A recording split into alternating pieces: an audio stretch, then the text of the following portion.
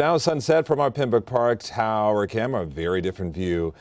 I'm feeling warm from these pictures, but from Betty's forecast, it's bone chilly. We're not going to be warm for very much longer, Betty. I'm wondering what kind of cold weather pictures viewers are going to be sending in tomorrow and especially Sunday morning.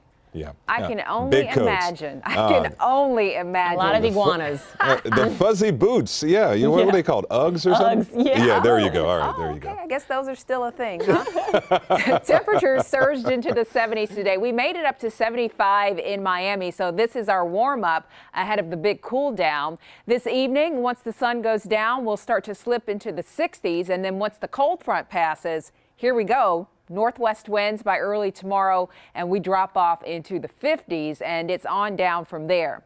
Check out the satellite and radar imagery as we track the leading edge of one front now slipping in near Lake Okeechobee, and then the stronger cold front is associated with the Arctic air, and some of that really cold air starting to dive into portions of the Ohio Valley and Tennessee Valley where we see the snow showers going. Of course, we are keeping an eye on the northeast, looking to see has the low pressure system, the nor'easter, started to form and really take off yet. No, not yet, but by tomorrow it should really be on there, and that's when the Arctic front makes its way all the way through South Florida, and the gates are open for northwest winds to drive the really chilly air in, and you are going to feel it. Winds will be whipping on Saturday and then on Sunday. Though they relax a little bit, they still are going to stir, and they'll be stirring from the north.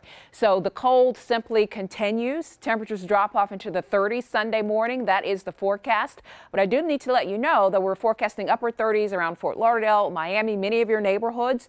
There could be some far inland areas that drop off to the freezing mark, and that is why we have a freeze watch that has been issued not only for far western Broward, but into western areas of Miami-Dade. And a part of this watch does touch the Redland areas and say just west of Kendall, around Kendall Lakes, even near Homestead. There are some spots that may touch the 32-degree mark. We will see. Either way, we need to prepare for the cold. Tomorrow is blustery. Temperatures are in the 50s during the day, and then Saturday night it starts to drop. By Sunday morning, forecasting lows in the upper 30s, highs around 60 degrees.